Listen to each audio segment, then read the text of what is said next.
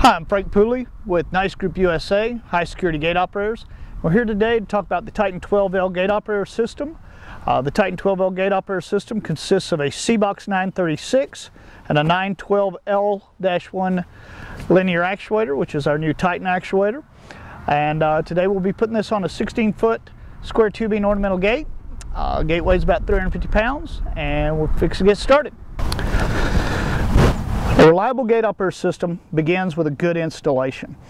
And the beginning point of a good installation here is going to be placement of the pivot arm. Now the pivot arm, when you unpackage it, it's going to be an 18-inch long piece of square tubing with a 1/2 inch hole in it. This pivot arm is going to need to be modified so that when we weld it onto our hinge post, the pivot point here is going to be 13 inches out and 6 inches over from the center of our hinges. In this case, I put a framing square here to show you how we're measuring directly out from the gate when it's closed and over to the pivot hole here. Also, the pivot arm needs to be 1/2 inch below whatever horizontal member of the gate that we're going to be attaching to. Now we want to attach to a structural member of the gate, not to the pickets, so we're going to try to attach to a part of the framework here. In this case, we're attaching to the bottom rail of the gate. So this pivot arm is going to be a 1/2 inch below the center of that bottom rail of the gate. When we attach the pivot arm, it's important that this pivot arm be level and plumb. So if we take a carpenter's square and lay it flat on the pivot arm when we attach it, if we get all 3 bubbles within the lines, we know that this pivot arm is level and plumb.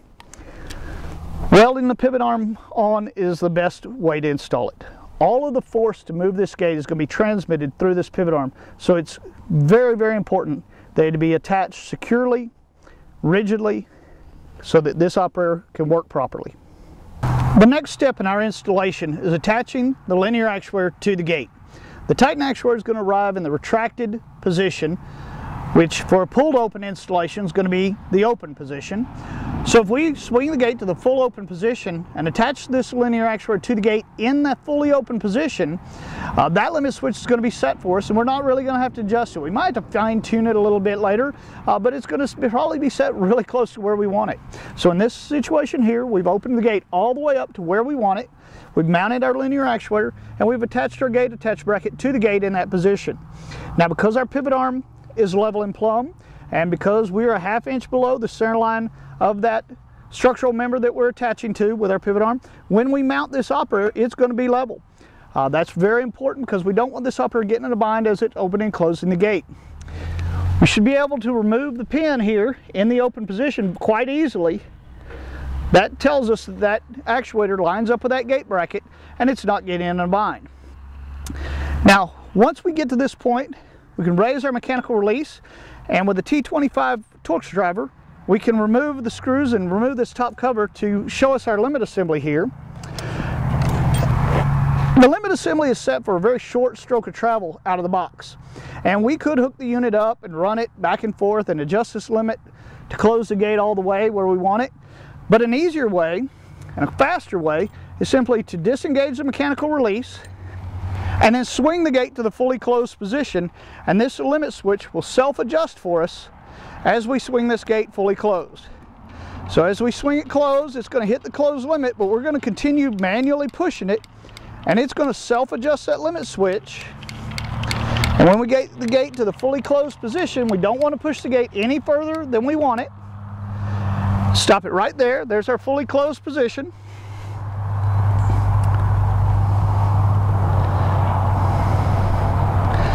And that's going to self-adjust that limit switch, and we're going to be really close with our limit switch adjustment for that closed position. We might need to fine tune it a little bit later, but that's going to be really close. So then we're going to bring the gate back open to the halfway position. We're going to re-engage the mechanical release with the gate in the midway position. I like to go ahead and re-engage it here in the midway position and do my connections to my operator, to my board, so that if I make a mistake when I do my wiring, if it's going the wrong direction or I've overlooked something, the gate is able to travel either direction without giving me any problems. And so I'm always going to put my operator back in the midway position, and so then whenever I hook it up to the board, I can continue with my installation.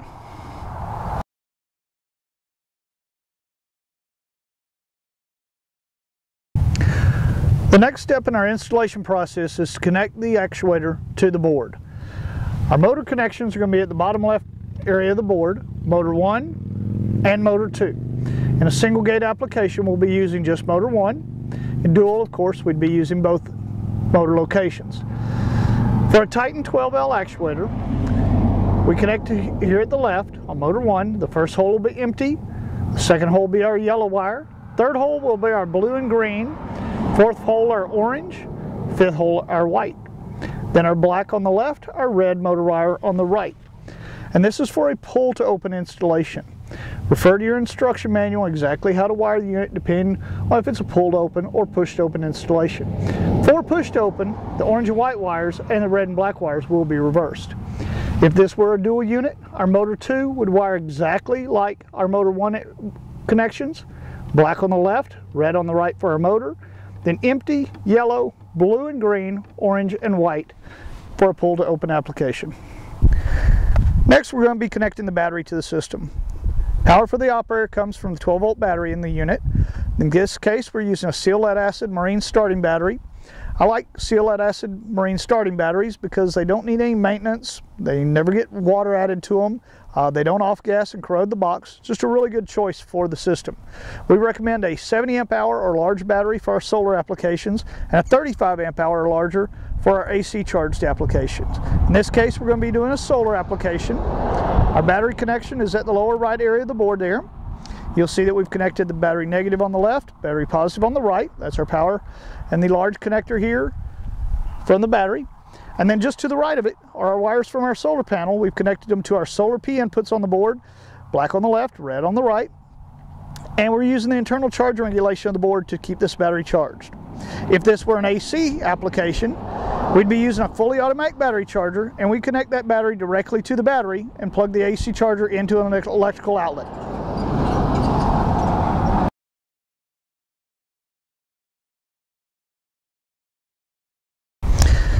The TITAN12L gate operator is a UL325 compliant machine, and one of the things that is required on all UL machines is that there be at least one monitored safety device connected to protect against pedestrian entrapment. In this case, we've chosen to put the photo eyes just on the outside of the gate, across the closed position of the gate. There you can see we put the cover on that one already. We've saw cut across this driveway using a circular saw with a masonry blade in it. Put a conduit across the driveway and sealed it back with some asphalt patch. Here we have this photo eye still open so we can make our wiring connections. And this is going to be our monitored safety device for this system.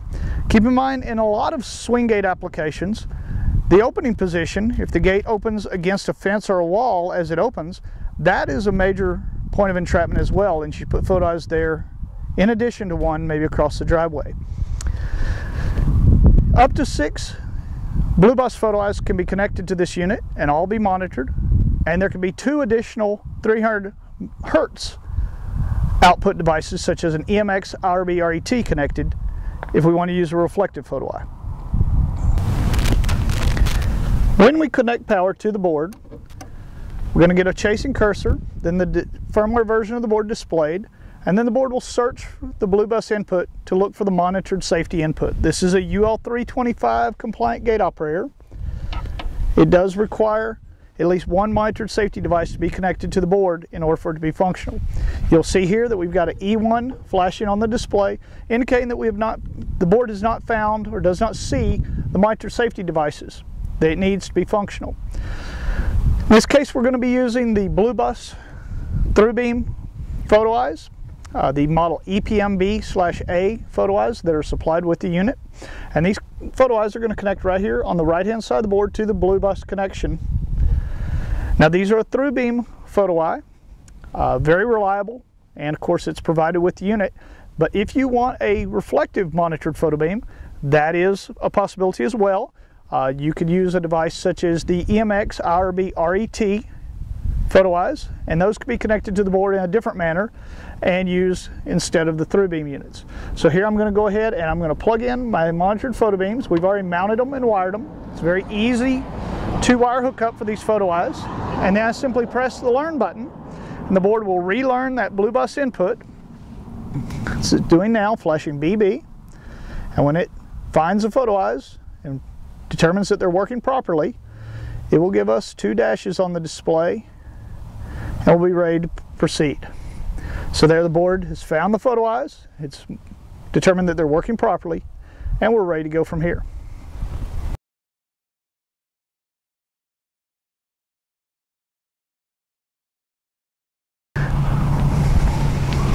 Now on the circuit board, after powering the board up,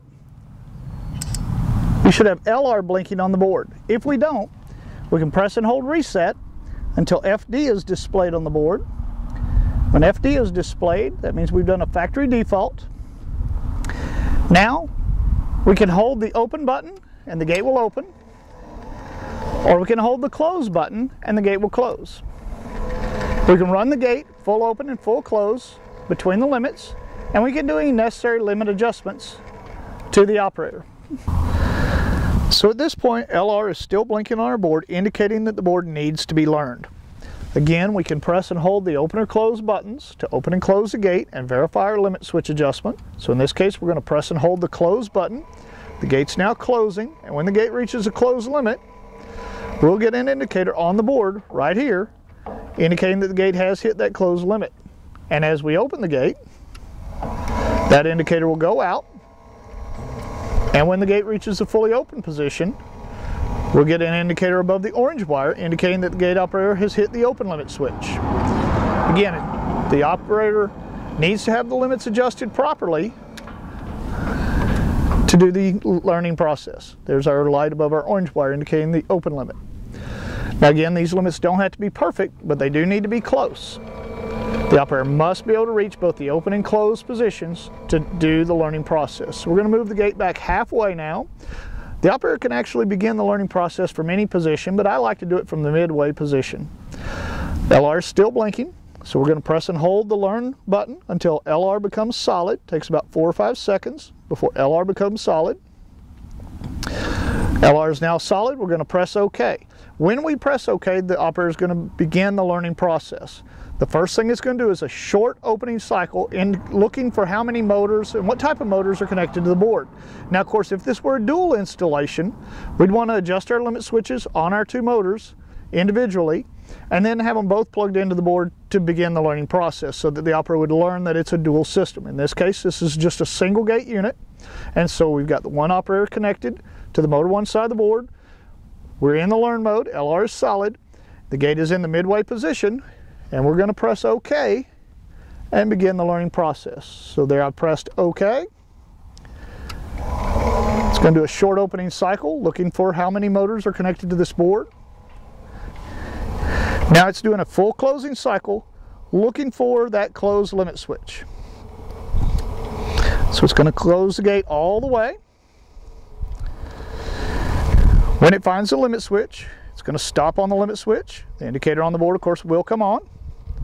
And the gate operator is going to stop in the closed position. And you see there we've got that closed limit adjusted really nicely. Again, it doesn't have to be perfect. Now the gate's going to open. It's doing this all on its own. It's running half speed. Now the operator is looking for the open limit adjustment, or the open limit switch rather. And when the gate gets fully open, it's going to stop on the limit switch. Again, the limit indicator light will come on the board indicating that it's hit that limit switch. It's doing all of this at half speed. The reason that it learns at half speed is in case something isn't right, you can catch the gate and stop it before it crashes. There's our open limit right there. Gate's in the full open position where I want it. And now it's closing at full speed. And you can see as it closes, right before the end of the cycle, it's going to slow down. Right there. And come in nicely to the fully closed position. Now I no longer have to hold my open and close buttons. I can simply press and release open. The operator is going to ramp up to full speed. Traveling open, very nice and smooth. When it gets almost fully open, it's going to slow down right there and finish the open limit right there. Press and close. Again, I no longer have to hold the buttons. I can just press close. The operator is now going to ramp up, running full speed to the closed position. Now, if I do want to adjust my limit switches, I can go back in to my limit assembly and I can adjust my limit switches and fine tune them. I do not need to relearn the board if I only make minor limit adjustments. And right there's my fully closed position. I'm very happy with the closed position of the gate. If I do want to close it just a touch more, I can, but I'm quite happy with it.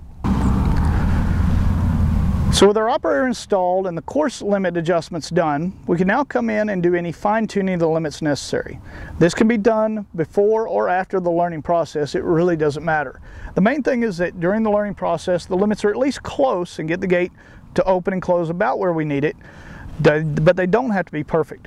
So after it's adjusted and after it's learned in the course adjustments, then if we need to come in and do any fine adjustments, we're going to remove this small cover here, exposing the two limit adjustment knobs. In here we have a white cam for the retracted position and a blue cam for the extended position of this actuator. By turning these fine-tuning adjustment knobs, we can adjust these cams and adjust how far the gate opens and closes precisely. After the limit adjustments have been made, replace the adjustment cover. Of course, put your cover back on the unit by raising the mechanical release. Tighten down with the two T25 Torx head screws and lock the cover back into place.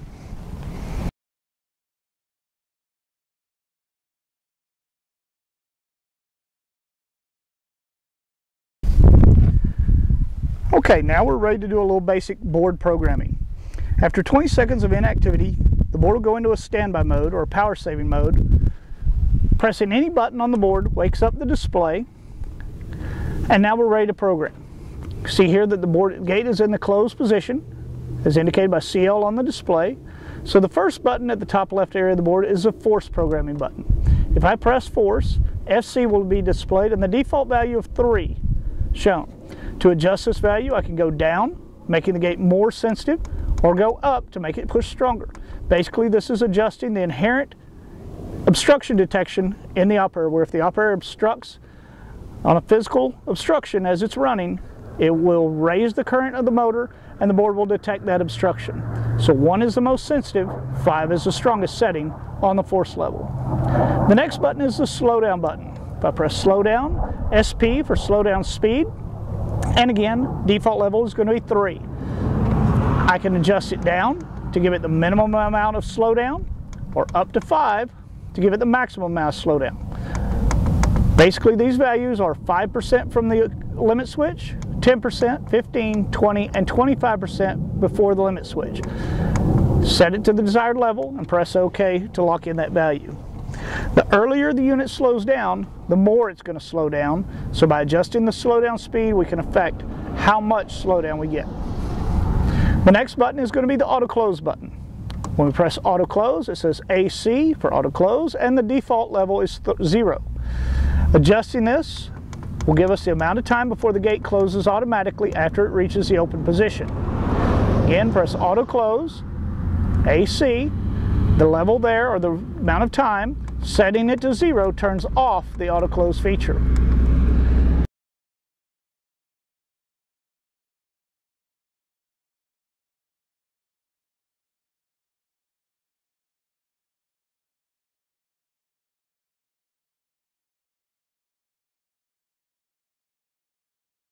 Okay, back to more board programming. Again, the board has gone into standby mode. Pressing any button wakes the board up.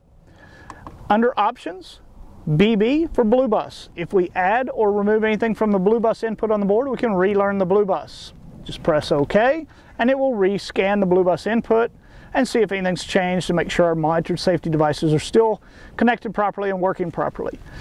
If it finds a problem there, you will have to relearn the blue bus input by pressing the Learn button. Here it's found everything to be working on the blue bus input and it's ready to go. So again, options, blue bus, BP for biparting. In a dual gate application, we can dial in up to 5 seconds of delay between the two gates, where it opens motor 1 first, then after the delay opens motor 2, then on closing, closes motor 2, after the delay closes motor 1.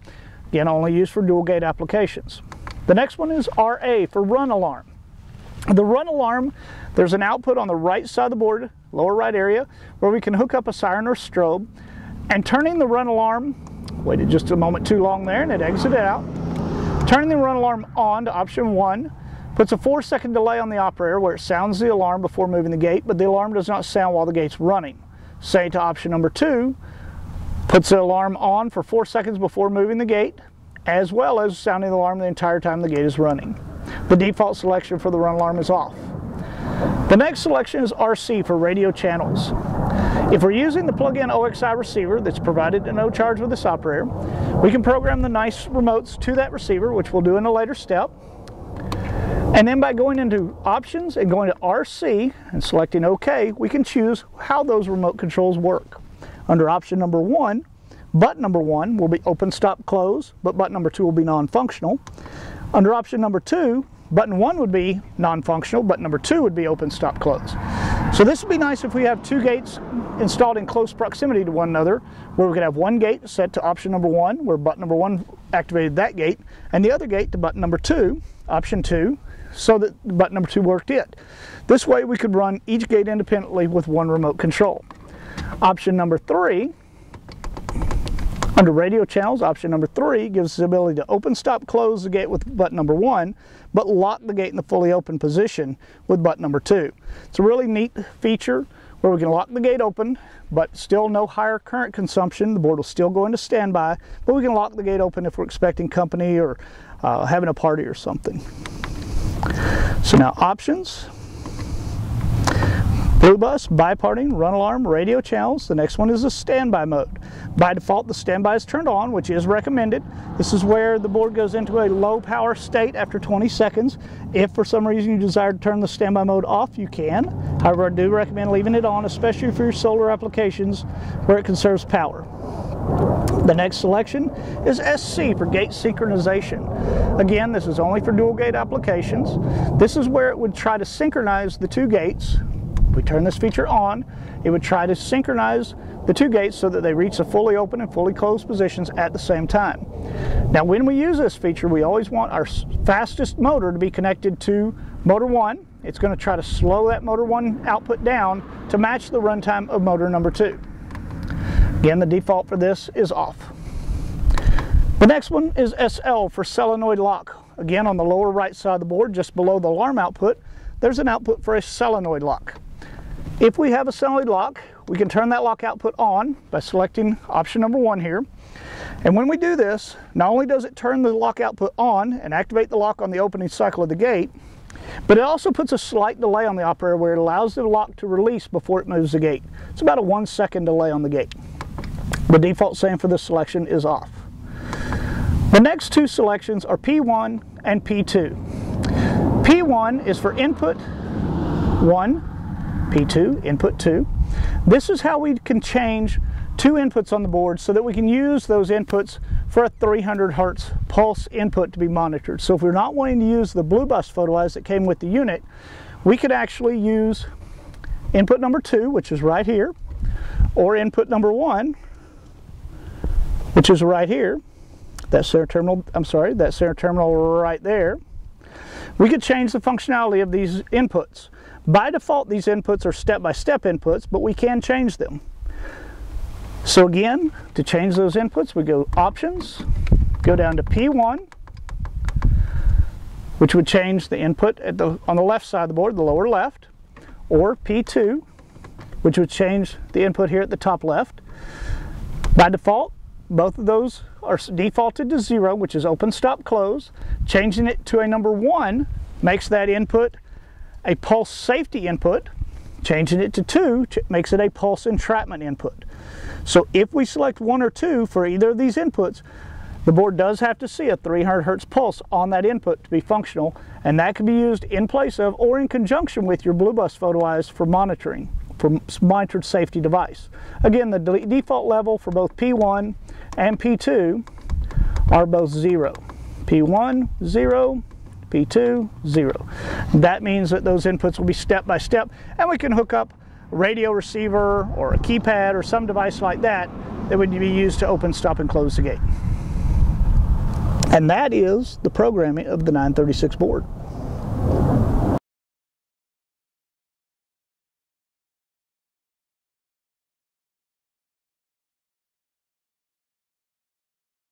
Let's now talk about how to program a Nice transmitter into the Nice receiver. The easiest and fastest method for programming the Nice transmitters into the OXI receiver is to, on the right hand side of the receiver, there's a button here right above the light. Press and hold that button until the green light on the receiver comes on solid, right there. With the green light on solid, then press and hold either button of the transmitter, it does not matter which, until the green light goes out. When the green light goes out, release. The green light will flash 3 times on the receiver, indicating that this process was successful. The green light will then come back on solid, as it is now. And again, press and hold either button on the transmitter until that green light goes out. Release. 3 blinks will indicate that the process was successful.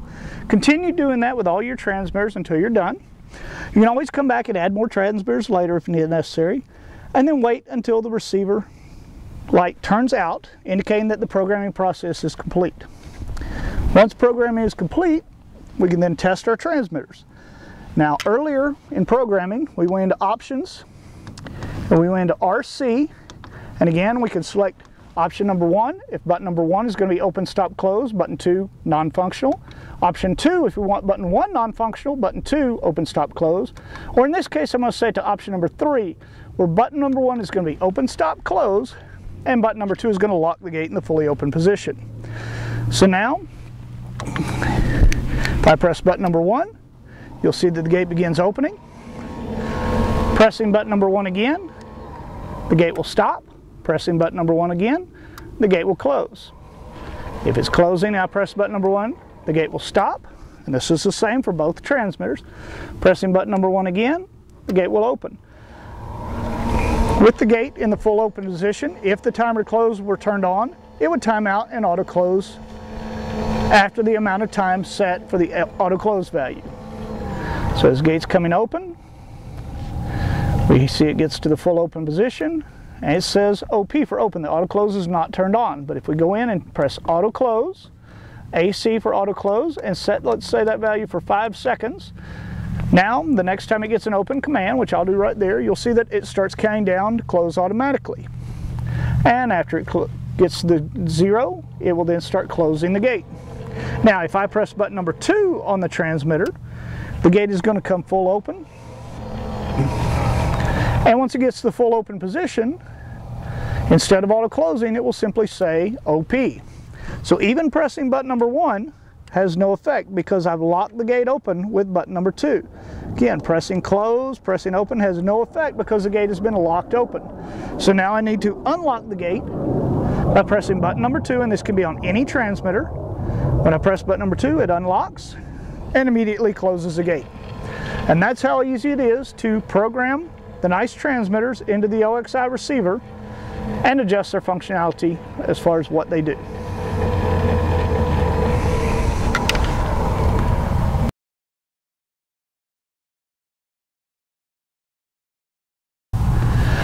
So let's talk about accessories for a moment. Let's say that we want to hook up an external radio receiver for this unit. We've decided we're not going to use the OXI receiver, or maybe we want to use multicode or digicode transmitters in addition to the OXI receiver.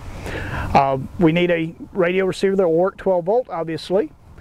And like any accessory, a radio receiver is going to be a 4-wire hookup. We're going to need 1 wire for power positive, 1 wire for our ground, and then our other 2 wires are going to be our relay common and normally open.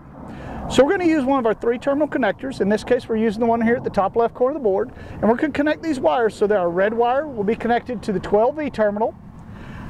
The gray wire, which in this case is our normally open, will be connected to the input, the middle terminal, and then our ground and our common of our relay, which is the other gray wire, will be connected to the ground terminal. And then all we have to do is plug this radio receiver in here. Now we're powered up. We've got our relay connected. All we have to do is cut our transmitters to the receiver, mount it, and connect an antenna coax over to the antenna connector on the side of the box and connect our antenna on the outside, and we're ready to go. So that's simple to connect a digicode, multicode receiver, or any other brand of receiver for that matter. It's always going to be a 4-wire hookup.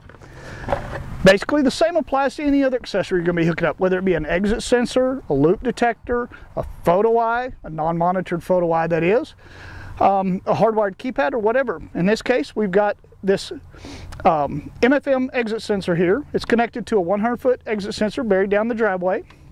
Here's our wires from that sensor in the ground. Of course, that sensor is always put in conduit to protect it physically from gophers or anything chewing into the wires.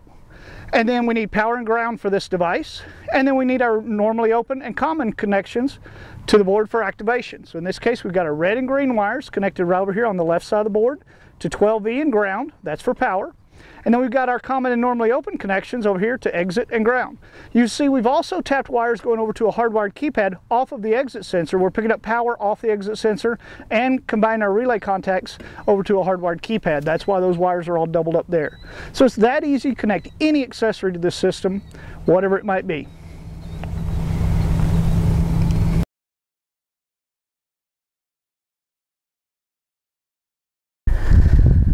Okay, so we have the system in, everything's programmed. The last thing I'd like to talk about is finishing up your installation. A nice and tidy control box makes this system a whole lot easier to work on down the road should you have any problems. Having the wires laid out, having things color-coded, having things just neat where you can figure out where things are and where things are going sure helps a lot if down the road you do need to troubleshoot the system for some reason. So you can see here we've run conduits inside the control box for our wires coming in from the outside, for our exit sensor and our hardwired keypad. They're on the left side of the control box. We've installed the control board for the exit sensor, and the box is just nice and neat. Another thing we've done is on all our wires, we've made a nice drip loop for the actuator. We don't want that cord just pulled up tight when it comes out the actuator. We've put a nice drip loop there. Also, we've tightened that rear bolt, keep that bolt from moving. That bolt actually should be snug, it should not be left loose. We've wire tied our wire, we've used cable clamps, bring all our wires up underneath the control box, bringing them inside, put a little dab of silicone there at the lower right where they come inside. As you can see, this isn't a brand new installation, it's been here for a little while. We're just kind of reviewing the installation today. But neatness counts. It really does help to have a nice, neat control box. Not only does it just look professional and your customer's going to be happy, but it just makes it easier down the road should you need to troubleshoot or come in here and remove a battery and service a battery or anything. There's just not a nest of wires in here making a mess. All right, a little more on finishing up our installation. You see here we've got our gate installed, our upper installed, all the wires are nice and neat. We've installed our warning signs to make sure people are aware that this is an automatic gate upper and they should not be in the area of the gate as it's moving. We've tied all our wires up and everything. We've got our solar panel attached, nice clear south-southwest view of the sun. We've got our auxiliary antenna mounted right there on top of our solar panel, guide up nice and high to get full range out of the radio receiver. And so one of the last things I do is I show the customer how the operator works. I show them that if I press button number 1, I can open the gate. If the gate's opening, if I press button number 1 again, I can stop the gate. If the gate's closing and something breaks the photo eyes, as it does now, the gate will immediately stop and reopen. So we've got our photo eyes right here on the outside of the gate. If the gate's opening and senses an obstruction,